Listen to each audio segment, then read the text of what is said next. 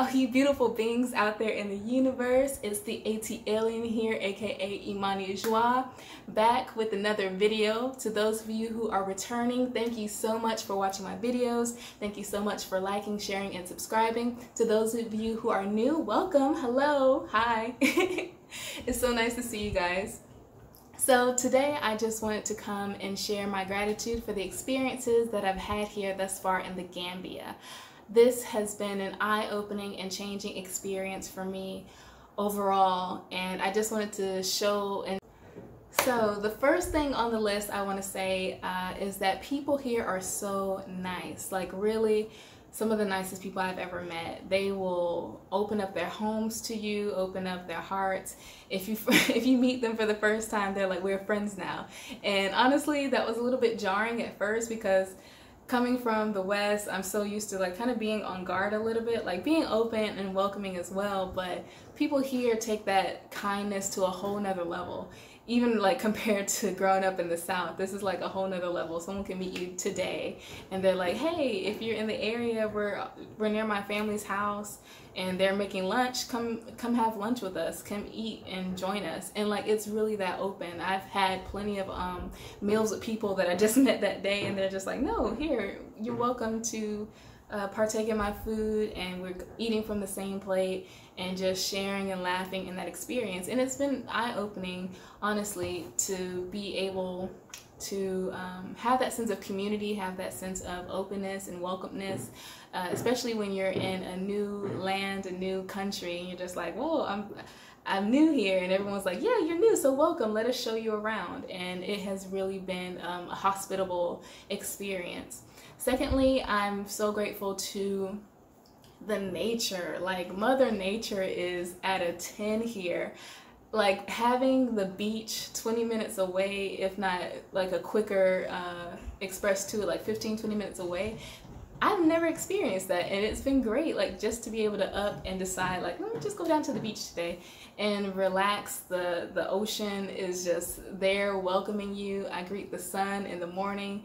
Even the little birds, like some people won't believe me, but there are birds that just come to my window and just like will peck at the window and just say, hey, good morning. And I think that's so cute. They're so little, and like, it does brighten up my day when I wake up in the morning and I see a little bird coming pecking at my window. I'm like, oh my gosh, like, hi, good morning, how are you? So I would just say nature here you can't compare it, you really can't. The sun is shining down, I feel sun-kissed, the winds are always blowing, at least in my mind. Like, some people might feel like, nah, it's kind of hot. It's like Atlanta heat, but like, not even. Like, I think Atlanta gets hotter in the summer than it has been here, honestly. So in the Gambia, it's not as hot. I do feel that breeze coming through. Even right now, I have a breeze coming through my window, so that feels good. And yeah, I just say nature has been like on a 10. Even seeing like the some of the goats and some of the cattle walking around. Everyone is free here. That's another thing. Like, you are just so free and so like carefree, do what you will. We got cats, dogs, goats, and cattle that just kind of like roam the streets independently, but they know where they're going and they're guided, but like, it's free, you know. And everyone is respectful enough to be like, okay, let's stop the taxis and let the cattle go through. Oh, we see this little dog trying to cross the street, let the dog cross the street. You know, it's just very laid back, easy going. Everyone is free, everything is free here.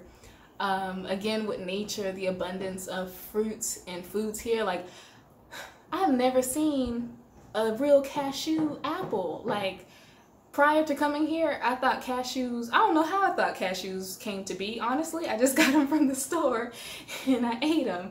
But coming here, I have so much more of appreciation for the things that I have, and the things and where they come from and how they're harvested. Like, it's a cashew apple is like this big, if not bigger. I've seen some like this big, and the little pit or the nut is at the top of it, and then the rest is, I don't know how to explain it. I wish I had one to grab right now. But the cashew trees are plentiful, and coming here, I've seen like fruit and vegetables in their most natural state, and that has kind of like blown my mind, because it made me realize of like how ignorant I was to like regular things of like farming and how Mother Nature just provides. Like we have our own mango tree here. I guess I never had a real mango in the States, because coming here I had a mango. I was like, this is the most delicious thing I've ever tasted. It's so good. It's so sweet. And then also turns out I'm allergic to mangoes. That's that's a new experience too. I still eat them. I don't care. You just get like, I just get like a little tingly lips. It's all good. But yeah, so I'm learning new things about myself. I'm learning new things about nature, and it's so cool. So I would say if you're traveling and you're thinking about coming to Africa, check out Gambia. It's so great. It's so cool. The people here are so nice and they're welcoming. You also get nature all around you. Like there's an abundance of cashew trees, mango trees, the jelly coconut trees. Like I'm actually learning how to identify nature and being like, oh, look at that leaf. That looks like a cashew leaf. Even if the apple isn't on there, I know how to recognize them now, and I'm proud of myself for that. I can say I know what trees produce fruits. Wait, what? I know which trees produce fruits. Yeah. So what else? There's been so much. Like I said, just being able to explore the country with people who I've just met, and they're just like, hey, yeah, me and my friends are going down to Khartoum. Come visit, come hang out. And I'm like, sure, yeah, why not? I got to go have like fresh seafood fished out from the River Gambia, because I was open to experiencing a new side of the world, but also just open to the experience. And I think that's what I've also learned here, is just to be open to experiences and don't take people's kindness as like, what are you doing? Because that's another thing. I don't know if this is the fourth thing or the third thing, I don't know, but chivalry, like, it's not dead. And I think that was something to get used to, is the fact that men will just be like, hey, and at first I'm like, what are you trying to say to me? And then they're like, hey, would you like to sit down? I noticed you've been standing here for a while, you can have my seat. Or like when we're out in the grocery store and my mom and I are shopping, if we have a lot of groceries in our bag or like in our little tote, they will come by and carry it for us. And it's so kind, in a little like, what? You actually, oh, thank you. Like, you know, it's like mind blowing. Not to say that you don't get catcalled for ladies out there. You do get catcalled. People will be like, hey, beautiful, or how you doing, or, you know, whatever. But also, don't be surprised if someone will come up to you and offer you a seat, or if they go out of their way to open your door, if they go out of their way to help you with your groceries, or if you're carrying something heavy.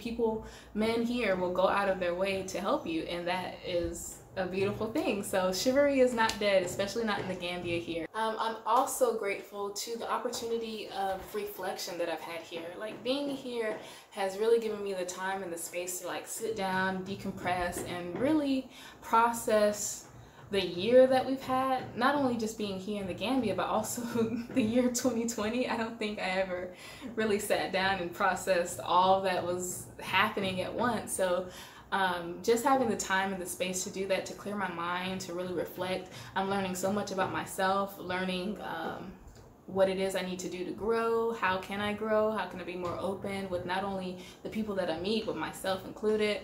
And it's just been nice. Like, it has, on that front, it has been very emotional because you know, some things have to come to the surface in order for them to come through and then be released. But it's been very cathartic, like, especially with rainy season here. I love a good, nice, like, rain. The rain to me feels very cleansing and cathartic. So when it's raining very hard, I feel like my emotions can come to the surface more and kind of release and like be washed away with the rain.